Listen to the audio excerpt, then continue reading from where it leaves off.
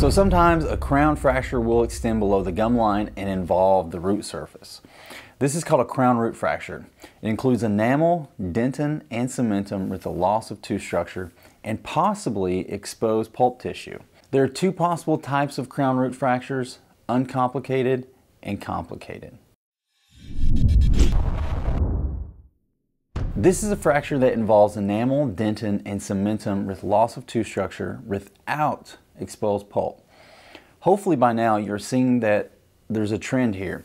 When we say something is uncomplicated, that means there's no pulp exposure, and when we say something is complicated, there is a pulp exposure. So with this uncomplicated crown root fracture, we do not have pulp exposure, but you do not always know this right away. You do not always know right away if the fracture is a crown root fracture or just a crown fracture. As always, make sure you do pulp testing to the tooth to determine the baseline for the pulp. Anytime you have a patient come in with a crown fracture, you really need to determine the extent of the fracture. Many times this entails removing or trying to separate the fractured segment from the remaining tooth structure. If this is uncomfortable for the patient, you may need to administer anesthesia first before removing the fractured segment. The fractured segment always needs to be removed. There is no way you can adequately assess the injury and no way you can possibly treat the tooth appropriately without removing the fractured segment. Another thing to consider is when you have a fracture that extends to the root surface. You typically have a large fracture and may have lots of tooth structure missing. Many of these teeth will require buildups and possibly crowns to best treat and restore the tooth. Even with a healthy, non-exposed pulp, you need to consider what it will take to restore the tooth.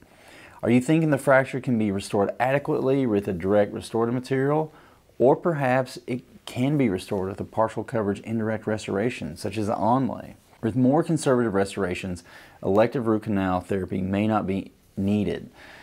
If, however, a larger part of the tooth is missing and a buildup and crown will be required, sometimes doing elective endodontics and using the pulp chamber for retention of the core, or in some cases just placing a post-in core may be necessary. When you are determining restorability, consider the possibility of doing an elective root canal procedure if you think it will help or benefit the restoration of the tooth. Radiographs for this type of injury include one occlusal and two periapical radiographs from the mesial and distal.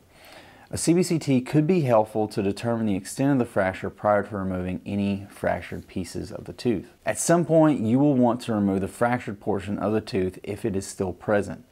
You have to do this at some point, and the correct diagnosis and decision on treatment cannot really be completed until this step is finished. So the treatment of the crown root fracture really depends on the extent and the size of the fracture. If the extent of the fracture is clearly visible and can be isolated and well exposed, in many cases it can be restored without any other treatment. You can imagine that a fracture below the gingival margin could be challenging to restore. A healthy sulcus is 1 to 3 millimeters and terminates with a junctional epithelium. A restoration margin that extends no more than 0.5 to 1 millimeter into the sulcus may not have prolonged inflammation, but it very well could. And the possibility of biologic width invasion needs to be considered and factored into the treatment options. A rule of thumb that I live by is if I cannot get a band around a tooth, then I cannot restore the tooth. If a direct restoration is not an option due to a fracture that extends too far subgingivally, then a crown lengthening procedure may be necessary. If the size of the fracture is large and a larger portion of the remaining clinical crown is missing, then a buildup may be necessary. If the tooth requires a crown to restore the appearance, the shape, and the function of the tooth, it may make more sense to consider elective root canal therapy. The trauma guide mentions things like endodontic therapy, ortho extrusion, surgical extrusion.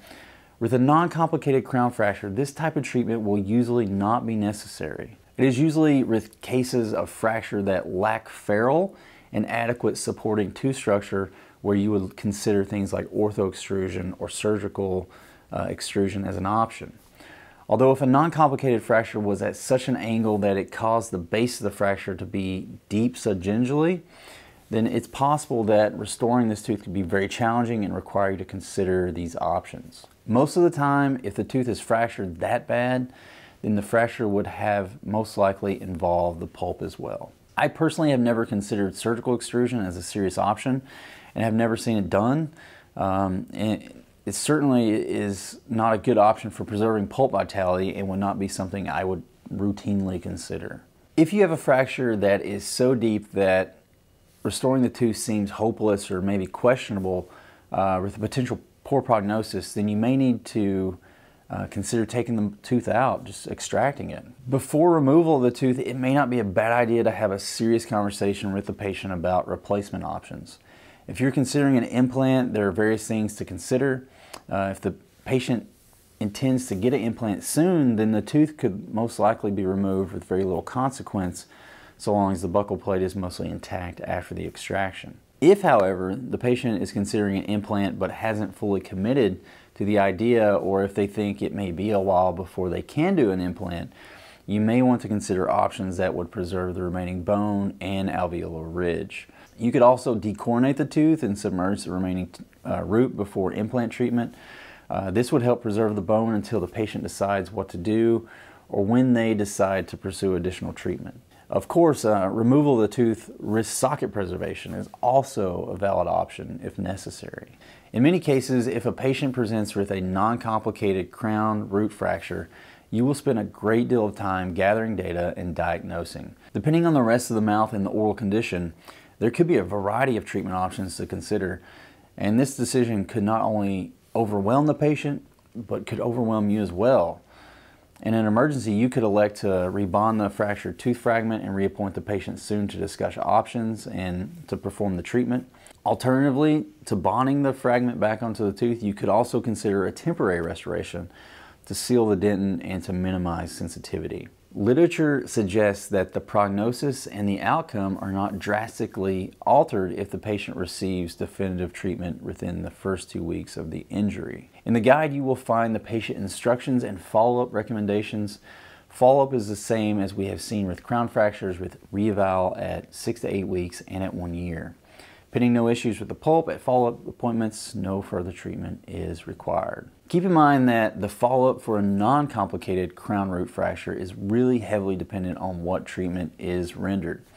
In this guide, we listed 6 treatment scenarios that could be considered. Some of those options will have more or less follow-up due to the treatment that is chosen.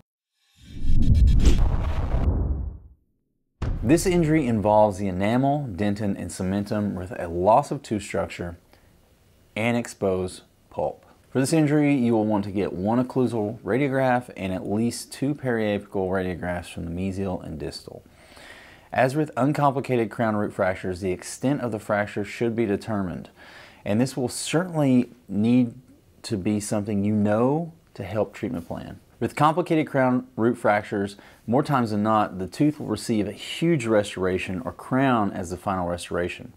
With the pulp already exposed and the need for an extensive restoration, it makes a heck of a lot of sense to just consider root canal therapy as part of the treatment. Also, depending on the amount of tooth structure that was fractured, a post and core may be necessary. A partial pulpotomy may be considered and be more successful if the roots are immature and not completely formed. As far as treatment options, you will notice in the guide that there are treatment options that are basically the same as uncomplicated crown root fractures. Just keep in mind that with the complicated crown root fracture, the likelihood of needing root canal therapy is way higher. The patient instructions and follow-up are exactly the same as for uncomplicated, but again, will also vary depending on the treatment that is rendered.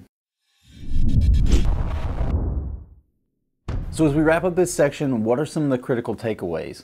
With both types of crown root fractures, it is critical that the extent of the fracture is explored. Administering anesthesia and removing the mobile or loose tooth fragment has always been my method of choice. With the broken fragment removed, the remaining tooth structure can be visualized and the diagnosis can be completed. Keep in mind that when the fracture is deeper and more subgingival, the more complex the treatment is going to be, and restoring the tooth is going to be more questionable. This is when you will need to start thinking about things like crown lengthening, ortho extrusion, or extraction. Fractures that are more equigingival or slightly subgingival are more favorable and may not require a lot of additional treatment on top of the final restoration. There are a lot of ways to restore teeth, and that is really more information than we could cover here in this course. All right, next we will discuss root fractures.